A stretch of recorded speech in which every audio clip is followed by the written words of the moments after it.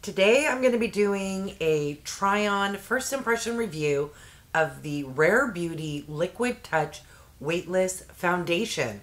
I have it in the shade 160C. This retails for $30 and I got this in the February 2023 BoxyCharm base box. I am 56 years old, have mature dry skin. On the website it claims that this foundation is best for normal and combination skin, but it says that if you have dry skin, be sure to prep your skin with a hydrating moisturizer, and that is what I have done. This is what the foundation looks like.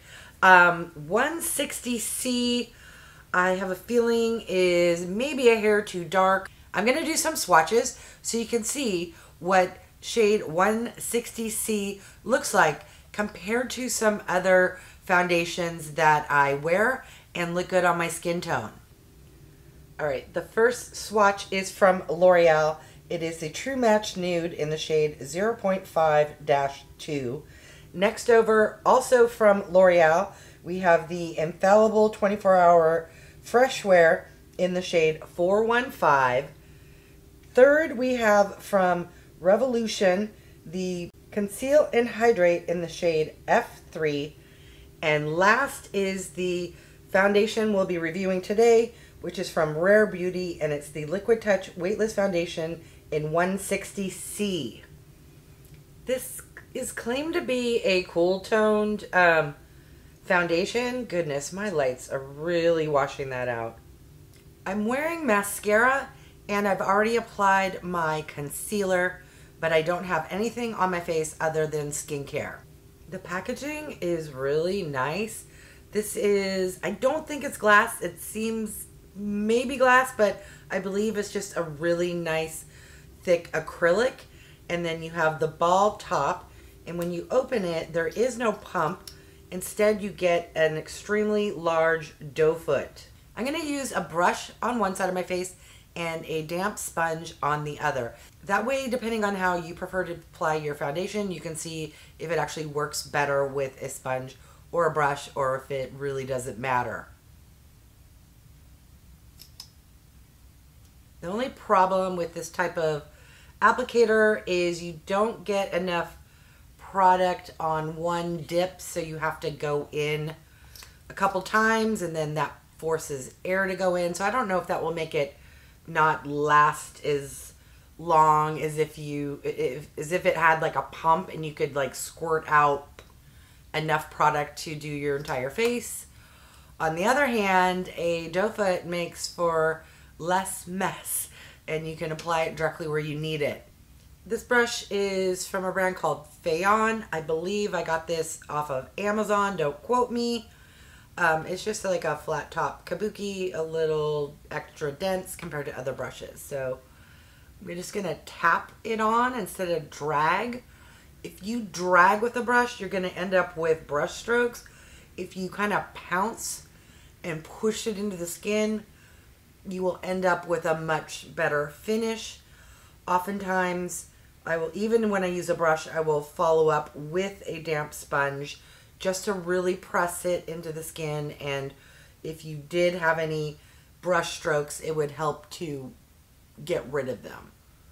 Alright, so far, so good. Make sure you bring your foundations down the side of your neck, that way it blends and you don't have that line indicating where your foundation stopped and your regular skin tone starts. Also, get a little bit on your ear so there isn't a coloration change there. Alright, let's do a close-up.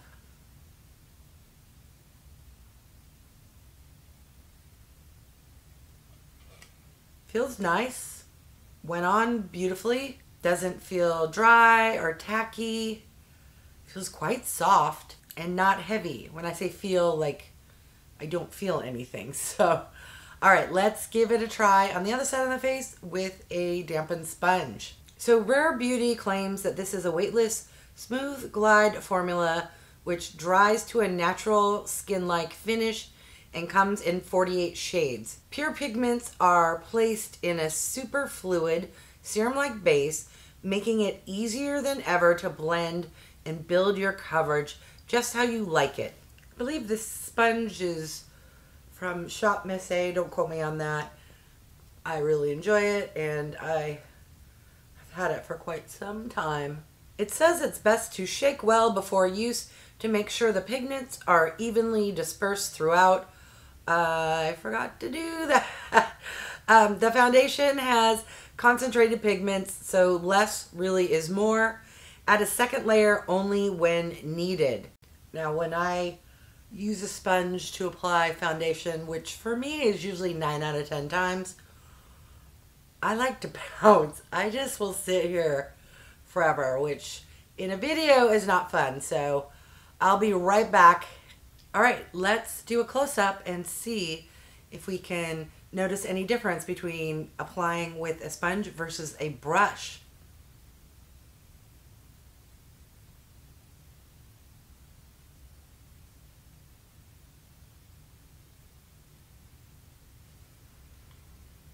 In person, I'm not really seeing a difference.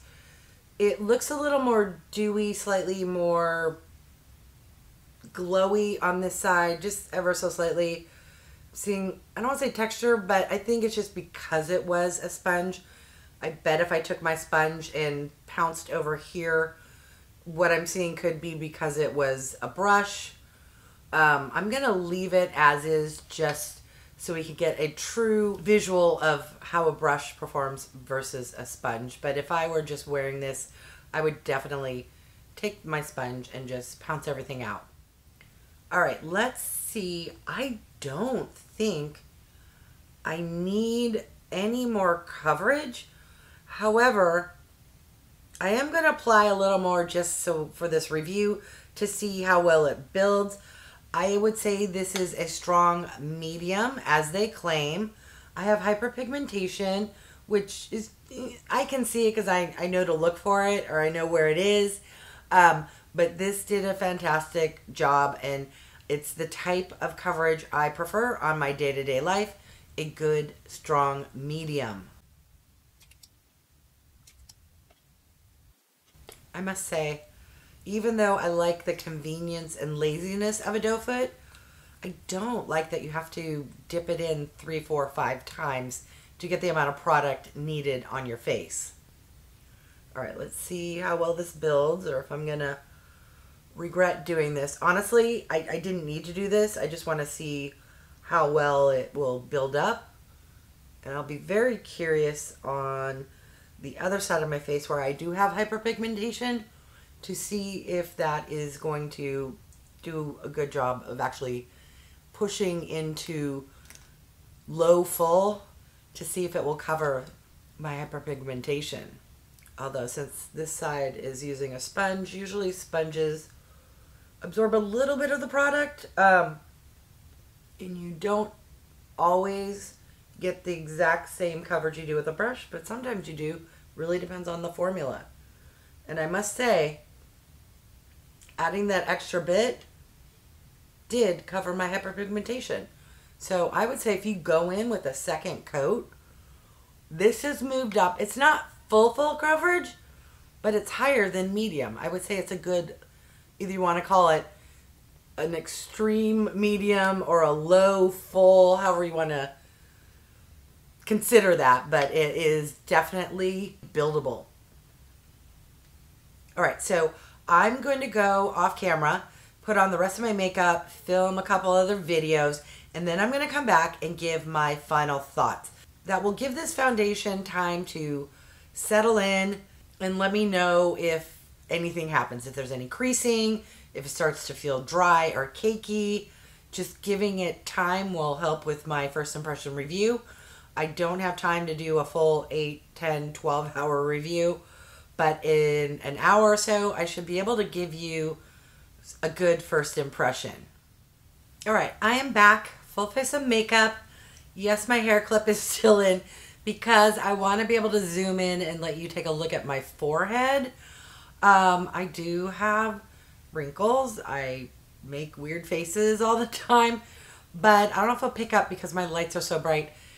Maybe I use too much, but it seems a lot heavier, cakier on my forehead in this region than it does on my cheeks and the rest of my face. Could have been user error, could have put way too much product, but I did want to point that out. All right, let me take this out and then I will talk about the product and how I feel and how it looks on the rest of my face. So I definitely think for me, it looks better on the side where I use the sponge versus the brush, just slightly. But I, in real life, staring in my mirror, can see a difference. It looks a little more dry over here and textured, not textured, like the crepiness, I can see it more like right here, whereas here it's pretty smooth. Now, I have a smile line right here, which is a little extra. I don't know, I'm noticing it more than I do with some of the other foundations I use, but it's not horrible. I must say, I don't feel the foundation, so it's very comfortable. It's a little, not tacky. Actually, let me grab a white tissue and let's see. No, it doesn't. I'm very curious about my forehead though. Okay, so it doesn't seem to be transferring maybe ever so slightly. Like if you were wearing a mask all day long, I bet there would be some transfer, but not bad. Not bad at all. Will this become my holy grail? Too soon to tell, but first impressions, I'm going to say no. Will I still use it? Yes. Is it the best shade match for me? It's a smidge too dark. Just like if you want the perfect shade. Very wearable. I have no problem wearing this. I definitely will go lighter hand.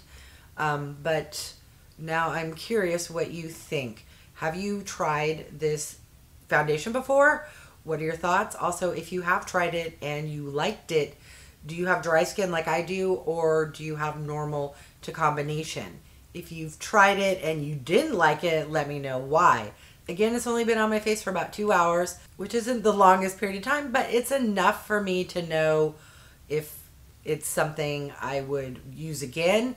Trust me, I've done some foundation reviews where after like 10 minutes, I wanted it off my face. So far, so good. All right, I want to thank each and every one of you for stopping by. I really do appreciate it. If you haven't done so by now, I would love if you would subscribe. For those who have, thank you so much. Remember to click that bell icon so you can be notified of future videos. And if you could do me a huge favor, if you would click that thumbs up, it really does help with my channel to grow. All right, thanks everyone.